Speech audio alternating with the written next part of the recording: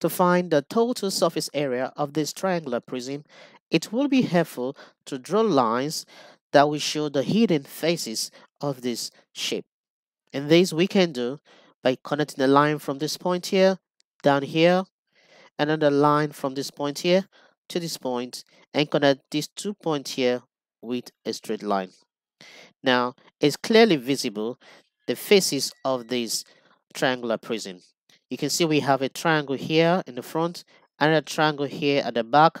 You also have a rectangle facing us here in the front, another rectangle here at the back, and then another rectangle here at the base.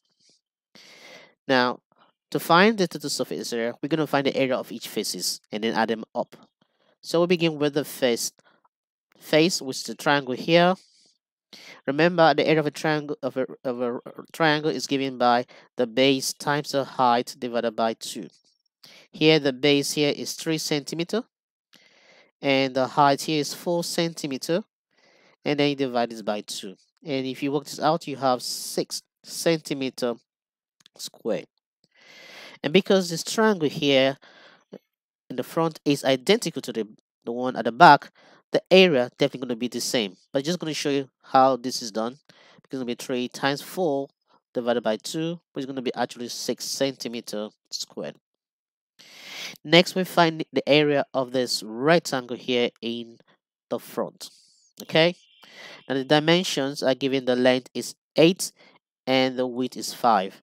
So the area for this rectangle on the front is the length times the width, which is actually going to give you the 8 multiplied by 5, and that's going to give you 40 centimeter squared. And now because this triangle here is an isosceles, this length here is equal to this length. So if you look at the rectangle at the back, you can find the length is the width is 5 and the length is 8. Actually, so we can also do the same. The area of the rectangle at the back is going to be 8 times 5. And that's going to give you also 40 centimeters squared. Now, there's one more face we haven't taken yet. I think that's going to be the bottom rectangle. Okay, you can see the dimension already. The length is 8 and the width is 3. So the area for the bottom rectangle is the length times the width. Now the length here is 8. Multiply the width, which is 3. And if you multiply this, you have 24 centimeter squared. Now to find the total surface area, all I need to do, okay, the total surface area is to add up all this value 6, 6, 40, 40, and 24 centimeter squares.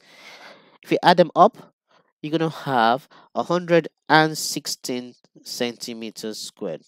This gives you the whole total surface area of this shape.